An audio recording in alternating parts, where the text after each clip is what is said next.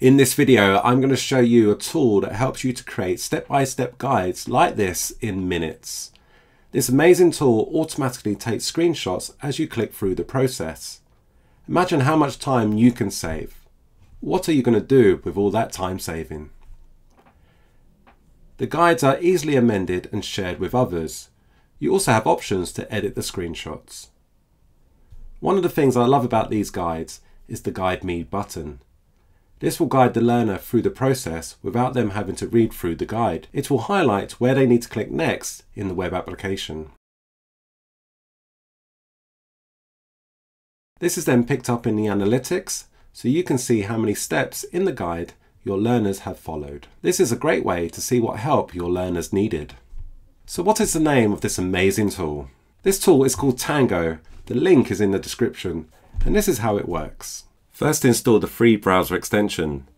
With this free tool, you can create guides on how to use web applications like Canva. To create desktop application guides, like how to use PowerPoint, you will need the Pro version. In this video, I'm going to focus on the free version. Once you've installed the Tango browser extension, you just jump to the site where you want to create the guide from. In this example, I want to create a guide on how to use Canva, in particular, how to create a birthday card using Canva. So to start creating my guide, I first go into the Tango icon and I click this orange spot to start. The panel on the right stays open, and that's so I can see the steps that I'm taking. There's also some options down here at the bottom, and I'll explain how to use these in a moment. So let's go through the process of how to use Canva and how to create a birthday card using Canva. So I'm going to click here, Print Products. And on the right hand side, it's picked up that capture, it's picked up that step. So you can see that it's working. And then one folded card. And this then takes me in to a blank template. Now before I continue, just to explain some of the options we've got down here at the bottom. So the green button here is when you've completed the process, you would click there and that will finish it. I'm not quite ready to do that yet. You can pause it, so pause is quite handy. So pause, I can pause it, and then perhaps maybe I'm not sure which button to click next. So I could click here, and that's not going to pick it up in the guide. So then I can just go back to where I was before, and then just unpause that. The other option you've got here is to restart. So if you realize that you went down the wrong path when creating this guide, you could restart it, and this will just take it back, right back to the beginning. I'm not going to do that now. I'm sure you get the idea, but it will just remove these steps here on the right and just takes me back to the home page of Canva in this example.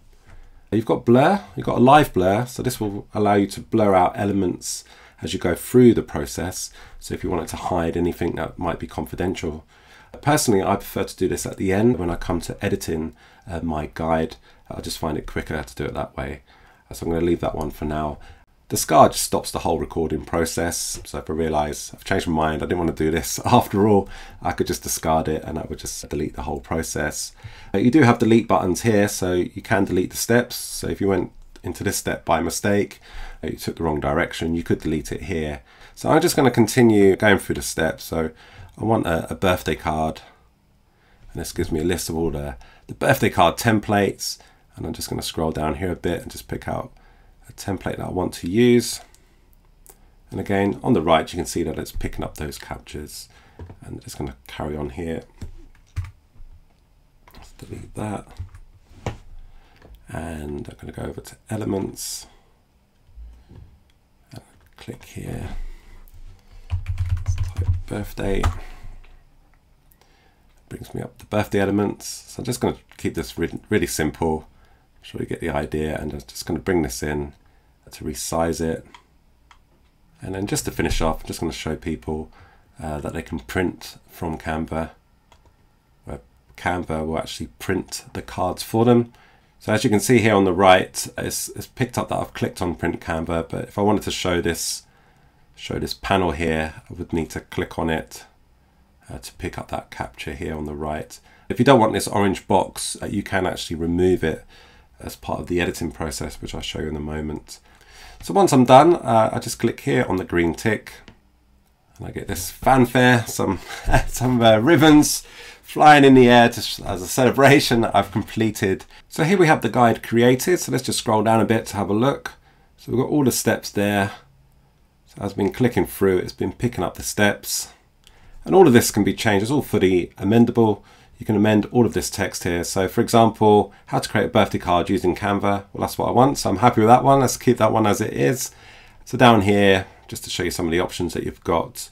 So first off, you've got like this minus and plus sign. So this allows you to zoom in and out of the image. Plus, that brings me in closer, and then zoom out, can actually bring it out. So that's pretty good. And then down here at the bottom, you've got options here to remove the screenshot. It would keep the step, but it just removes the screenshot. You've also got this option here for adding alternative text. So this is for screen readers. And then in the middle, you can edit the screenshots. Let me show you that one now. So if I click here to edit the screenshots, so you've got your options across here at the top. I think a lot of these are self-explanatory really. The first option here is the crop. So if you want to crop the image, you can. And then you have other options here to add shapes, to freehand draw on the image. You can add text. And this last one here is the blur option. So personally, if I want to hide anything that might be confidential or any sort of data protection stuff, I use this option at the end rather than whilst I'm recording. So if I click here, just to give you an example, I'm just going to blur out this one. So it just blurs out. And down here at the bottom, it will say blur the same across all steps. So if that text appears across other screenshots, then automatically it will blur those out. So you can actually get it to go off and find matches. But for this one here, I'm just going to keep it as it is, just to give you an example. So once I've done that, once I'm happy with that, I just click save, and then that will just bring me back to my guide. Other options you've got down here, you have the option to add another step. And you've got different options here to add a step. So you've got insert step. So this allows you to manually type it in yourself. So you can actually type in the text here. You could, maybe you've got a screenshot separately that you want to include, you can pop that in. You can add a description. So you've got those options there. I'm just going to delete this one. You can also add links if someone had to go to another website, for example. You could add a link there or change the link. You can also add comments. So this is adding comments as kind of like a reviewer, really. If you were reviewing someone else's work, you can add a comment here as well. But for this example, I'm just going to delete this step because I don't want that one in. I just wanted to show you how it works. The other example we've got here is you can insert headings. So this is quite good if you've got a lot of steps. In this example here, I've got 18. So if I want to sort of break it up a bit, then I can do that. So you've got insert heading, and that will just bring me up a sort of heading bar there, where I could just type in the heading with a description. So it just helps you to break up your guide. The other examples you've got here, or the other options you've got here, you've got insert call out. So this is quite handy for adding things like tips. So it gives you like a little information box there, and then you could add some tips in here if you like, or some extra information with this particular step. And then the last two options is capturing. So you can capture the steps. So if I realize that I've missed something out whilst going through this process, I would click on here, and this will allow me to start capturing again. So then I can go back into Canva and then pick up the next step that I might have missed. On my machine, I've got the desktop app. So Tango does have a desktop app where you can record desktop applications. And up here, I just want to point out as well, you do have options to duplicate a step. You can also copy a link to this step. So where this is useful, if you had like say 100 steps and somebody got stuck at a particular step, you could copy a link and it would just take them to that part of the process. But I'm happy with that. I've got my design there. So that's my guide, just to give you an idea. So up here at the top, the next thing you've got is share and export. So if I click on here, I'm going to click. So what this does, this moves it into a team library. So anyone that's in my team can then access this guide, and then they can make changes to it as well. I'm just going to click continue to this. So this box here is where I can share. So I can share my guide by just putting people's email addresses into here and then invite them. I've got options here to embed, and you can choose the platform where you want to embed to. So there's different applications there like SharePoint or Notion. And then the last option you've got here is export. So this allows you to copy HTML and put it into a website. You've got copy markdown. And then the last option here is you can download it as a PDF. So if you want to send it out by email, perhaps you can download this as a PDF. Now the trouble with these export options, if you make any changes to your guides, it won't reflect in anything that you select from here.